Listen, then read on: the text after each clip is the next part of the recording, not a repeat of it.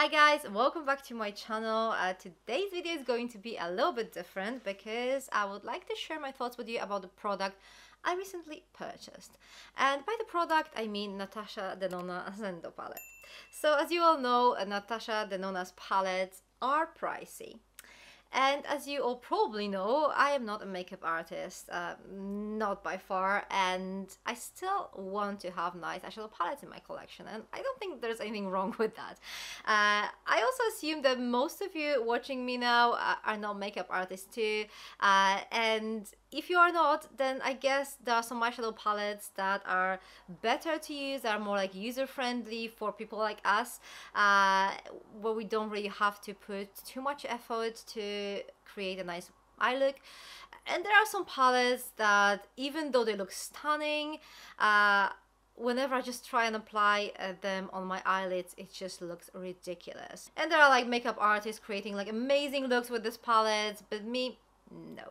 So that's why I would like to tell you a little bit about this palette. I'd like to tell you about my experience with it, my very unprofessional experience, what my thoughts are, is it user-friendly, is it worth the money, and I'm going to show you all the swatches, like live swatches, so that you can see how these eyeshadows transfer on skin.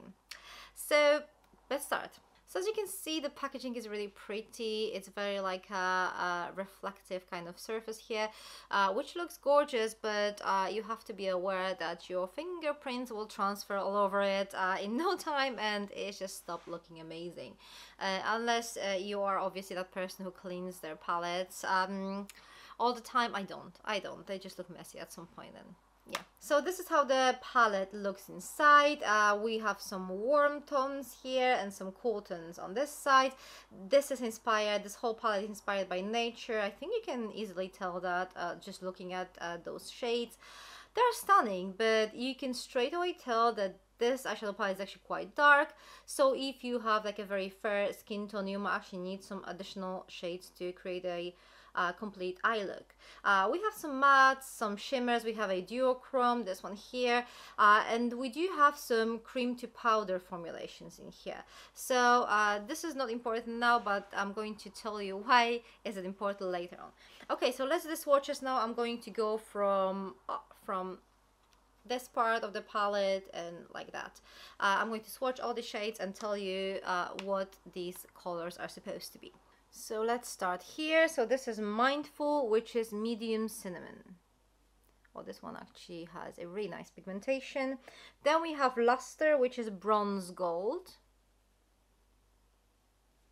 Balance, light medium caramel. Flow, medium silver blue teal. That's the one here. So now we have Mantra, which is a medium greenish teal. Aura, medium golden orange red, this one here. Vigor, medium muted red coral. Oh, that one's a little bit patchy, isn't it? And then we have Relief, light medium pink coral. Then we have Equilibrium, and this is medium dark silver teal.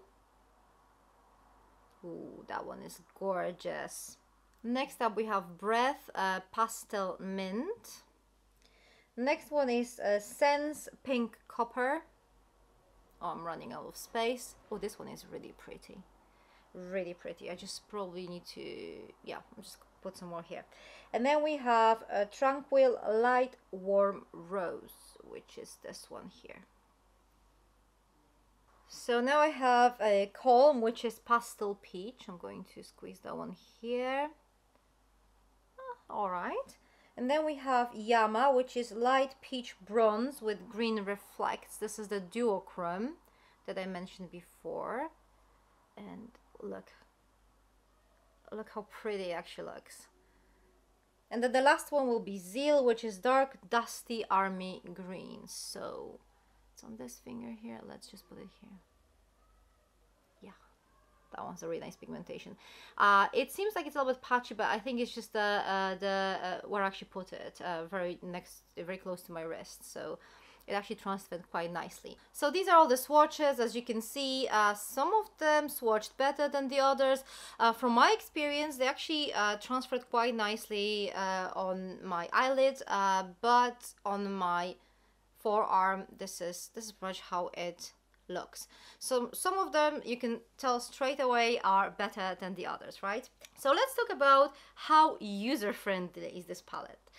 So okay, I'm going to tell you straight away, not very much, okay? This is, first of all, the shades are quite difficult to work with.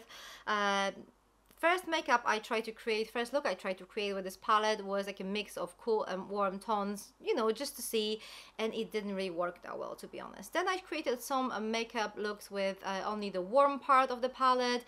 Today, as you can probably tell, I am wearing these shades from the cooler side of the palette, and I mean, if you just use this palette like that, then it works alright. If you try and mix the colors, it might, you know, the result you'll achieve might not be that amazing. So that's my number one problem with this palette. The second thing I need to mention are the formulas. I mean, obviously we do have some inconsistency in formulas. Not all of them are super amazing. This one comes a little bit patchy. On my eyelids, I didn't really like how it worked. Other than that, they were alright-ish. But the problem I had was with the cream to powder formulas, because I don't really have much experience with them. I find them quite easy to use, but you have to bear in mind that they have to be applied with like a stiff brush. And also, they don't really blend nicely with neighboring colors. They work perfectly if you just apply them on the bottom and then just apply some other shades on top of that. Then it works perfectly. But if you want to blend it with like a neighboring color, neighboring shade, it might not really work that well.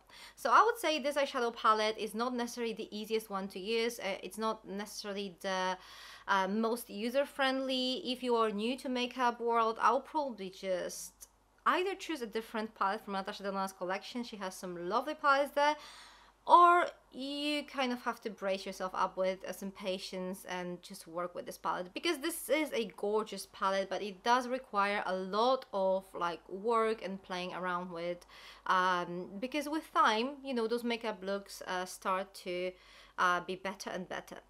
But yeah, it's just not something that just comes super easy. And just one more thing to add, this palette is actually an extension of a small Zendo palette. As you can see, there are not really that many similarities if you really think about it.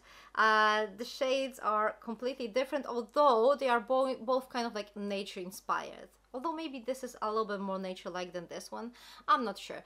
But if you are wondering whether it's alright to have them both, I mean, go for it. They are so different that you're not really losing anything apart from money, obviously. So these are my thoughts about Natasha Denona Zendo palette. What do you think? Please let me know down in the comments below whether you own this one or not. If you do, let me know if you find this one difficult to work with, or is it maybe your favorite Natasha Denona palette? Who knows? Thank you very much for watching. For more beauty content, check those videos on my left side. I'm going to see you very soon in my next video. Take care. Bye.